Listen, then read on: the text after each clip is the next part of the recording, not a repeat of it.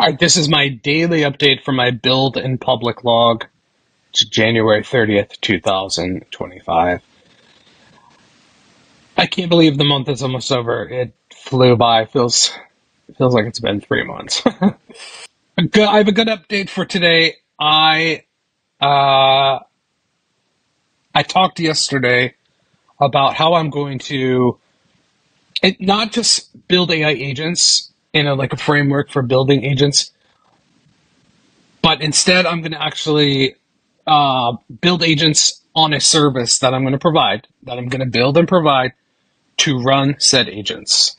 My intention before, like I said yesterday, was to build agents and just you pay and you get the code. But now instead, I'm going to keep that code obviously on the server, and you're going to make API for now at the beginning. You're going to make API requests or calls to the API to run the agent you want, and then you're going to get a response. So what have I done the last 24 hours or so? I thought a lot about the architecture and how I want to build this. I already started building pieces of this, so I came up with this diagram. This is getting my vision down onto quote unquote paper. So I'll walk through this in a second. But first, I want to take a step back and talk about number one. This is a lot. This is going to take a while to get to. I think I can build a basic version pretty quickly, but real basic. When it comes to architecture, now let me be very clear. I'm not a quote unquote architect.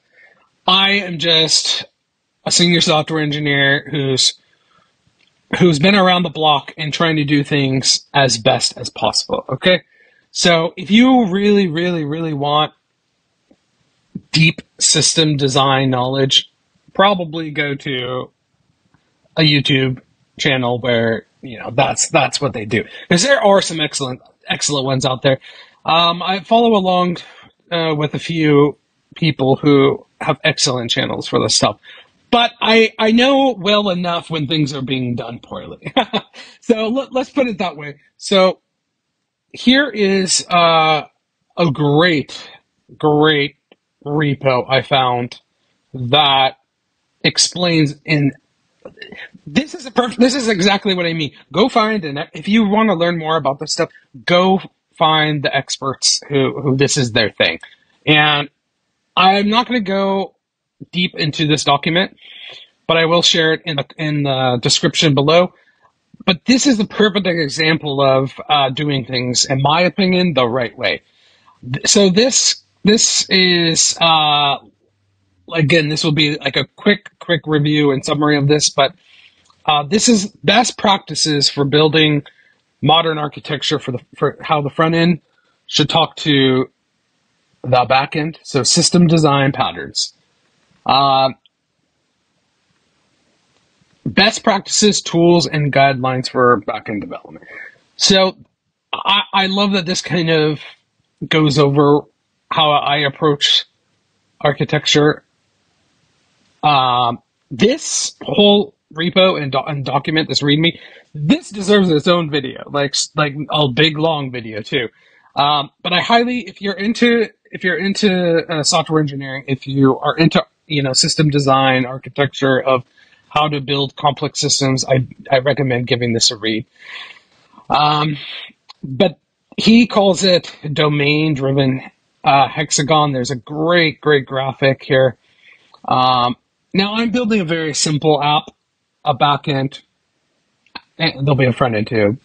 I'm building a very simple app at first, but it probably will get complex if I'm even remotely successful with this. So this is said far better than I could say it here to you of how I envision building a secure, robust, scalable system. So I'm just going to point out a few things that caught my eye, that if you take anything from the videos that I'm making, please listen to what I'm about to say right here. A few advice is to avoid coupling. This really caught my eye when I was going through this document. Try not to create dependencies between modules or use cases. Instead, move shared logic into separate files, and make both depend on that instead of depending on each other. Modules can cooperate through a mediator or public facade, hiding all private internals of the module to avoid its misuse and giving public access only to certain pieces of functionality that are meant to be public. Please, please, please. I wish all software did that. Alternatively, modules can communicate with each other by using messages. For example, you can send commands using a commands bus or subscribe to events that other modules emit.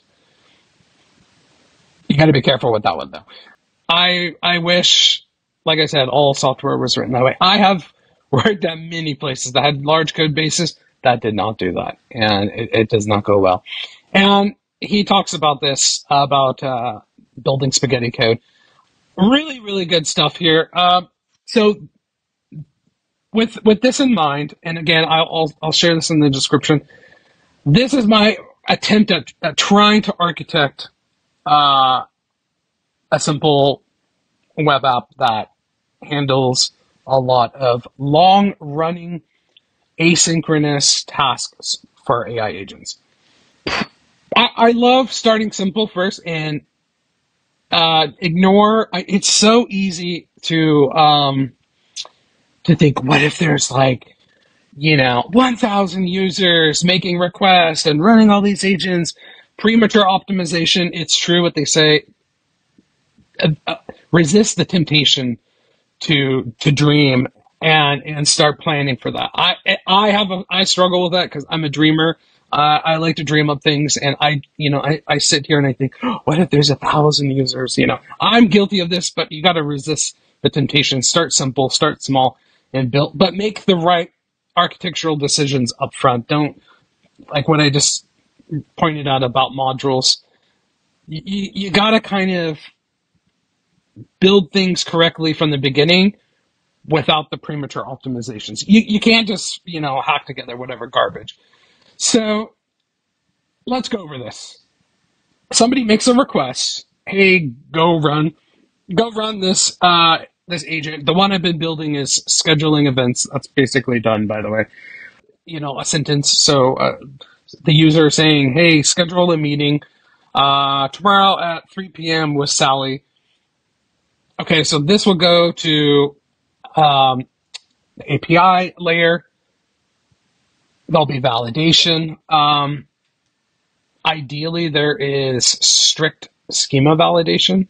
So if somebody sends something totally weird and not right, obviously you'll return an immediate response saying, hey, something isn't right, with appropriate errors. So you need to validate, basically the schema and make sure that, oh yeah, this looks like a legit request.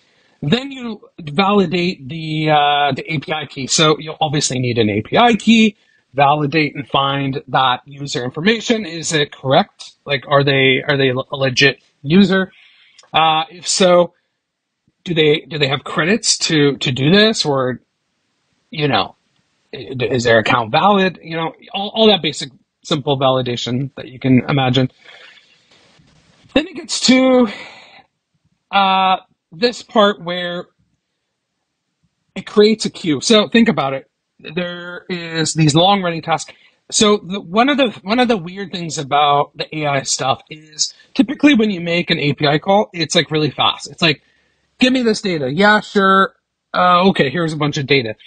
And then you have fancy stuff like GraphQL where you explicitly say I want this data. I don't want all the data. I selectively want you to crunch the data on the back end and return only this piece. And traditionally, API calls were fast.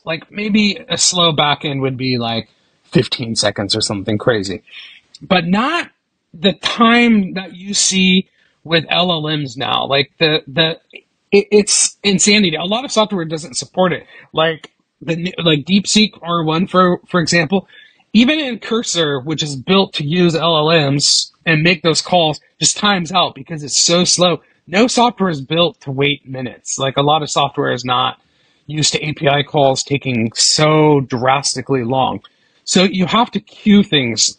All the requests come in, and you got to put them in a queue because, I mean, it's just everything will time out. You can't just like stand by and wait, 1 minute for the response. No, no, no, no. It doesn't work that way. RESTful APIs, you can't do it that way. I'll get to that though.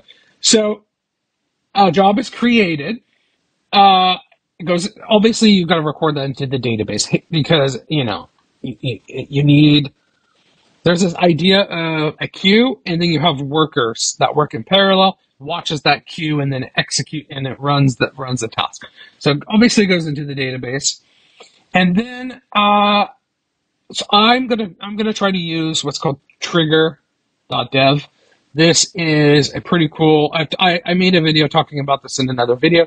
This is a pretty cool library. I don't know how to call it. It's kind of their own platform where they run them for you, but I want to run it myself because I think that could get pretty pricey, and I just want to control the whole stack for now. So it adds the job to trigger.dev, and then that goes and runs the agent. Now, this agent, who knows how long it's going to take? It could be really fast and take like 3 seconds, or it could take 30 minutes. Who knows? Like I'm building this to be flexible for, long running agents where what if you're like, go scour the internet and find me this information and compile a report, which is the next agent I want to build, by the way. It might take like 30 minutes. I don't know. We'll see. So it goes in the background and it runs that task. So that code is completely isolated. It doesn't depend on any of this architecture. There's this core code for the agents that the framework I've been working on will live. So that core code that runs the agents is only responsible and only cares about running the agent, collecting the metrics, and doing all of that good stuff. It is not caring whatsoever about that outer layer of this. Doesn't care where it lives, doesn't care about anything, just that singular focus. Let me go run this agent, let me go collect the metrics, and that module will be responsible for doing whatever with the metrics. Obviously it processes, and then it gets the result or errors. Obviously there could be errors, ideally there's not errors. And once it has the results, it obviously saves it to the database. Things like the metrics. Hey, this was successful. Hey, it took this long. Hey, the cost was this. Hey, I had to retry a couple times. Something went wrong, but I got the solution. And think about it. Like I said, what if this is a task that takes 5 minutes? You don't want to sit around. It's better just to have an in and out. So via a webhook. So you'll be able to pass in a webhook with your request saying, on success, if this agent is successful, send that data back here. Okay. And if it fails, tell me here as well.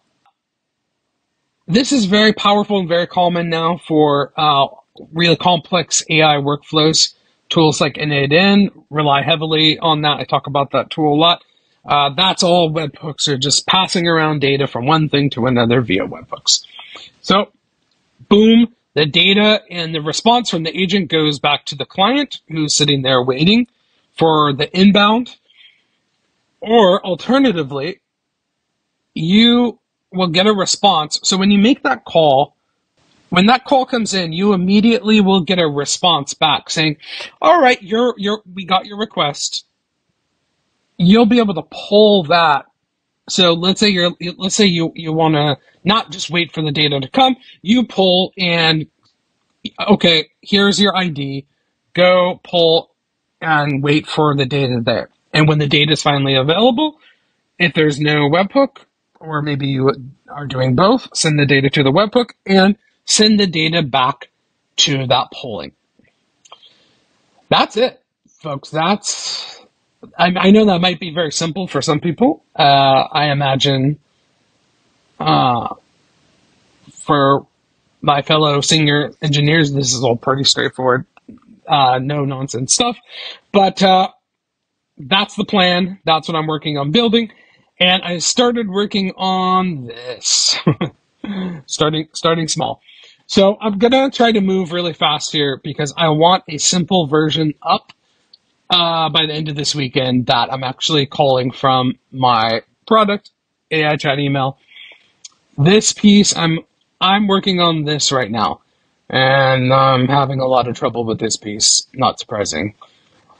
That piece is. I'm struggling how to get that working locally. So I actually have this up on my server now, but I'm a little bit lost how to mimic that locally. And I hope that's helpful. If this is helpful, please, please, please subscribe and leave a comment saying system design. Please, system design. That helps the algorithm so much. And let me know if this is helpful. Or if I'm doing something wrong and retarded, please, God, let me know. Because sometimes I get so tunnel vision, I start making bad decisions until I take a step back and think it through and okay, let me reevaluate. Yeah, so that's my update for today, and now on to my random story of the day. It'll be a quick one. It's kind of a weird one. So I went for a walk before this call. I go for these long walks in nature because goddamn, thinking about this shit all day just makes your brain melt, or at least it makes my brain melt. So I need to step away and get air and exercise and nature. And the weather's been really great here lately, like sunny and warm. I wear a t-shirt out. In the middle of winter, I'm wearing a t-shirt. Welcome to California. So I was walking on my little trail I go down, and I heard a woodpecker, uh, in the tree. And when I walked up to the tree, wherever it was, it stopped. They're weird, weird, weird creatures. And I remember one time, I was walking in the woods outside of Portland, Oregon. I was by myself, and I was walking down this trail, and out of the corner of my eye, I see something. I look, and there's this weird, wacky little woodpecker. And this thing was so strange. This creature, this, he looked at me very oddly and was like, and he like awkwardly like moved around the tree, and I kind of like looked to the side, looked at him, what the hell are you doing? And then he poked his head out behind the tree, like, like, what are you doing, human? And then we kind of played this game of like looking at each other. Like I would look like this and, go away. And then he would peek his head around the corner. Really fucking weird. This was weird. I was like, no one's here to see this. And, I went the other side of the tree, and then he goes around and he peeks his head around the tree and looks at me. Very odd behavior. I've never seen an animal act like this. It was so strange. We played this little game for a few minutes, and he was just checking me out, playing a little game with me. It's very bizarre. I swear, true story. And then I just kind of laughed at him and said, "You're a strange little bird." And then I continued down the trail and continued walking. So they're pretty funny, weird creatures, the woodpeckers, and it must be the season for them or something. Because my sister is north of here in a really rural area. Outside her window, there's deers and quails, and she got a good picture of a woodpecker there. And I was like, oh my god, those things can be so annoying and weird. So it's pretty cool. I'm not a huge bird person, but they're kind of funny animals. So, but not fun if you have one outside your window, that's for sure. Because they are loud. All right, that's all I got for today. Hope this is helpful. See you tomorrow.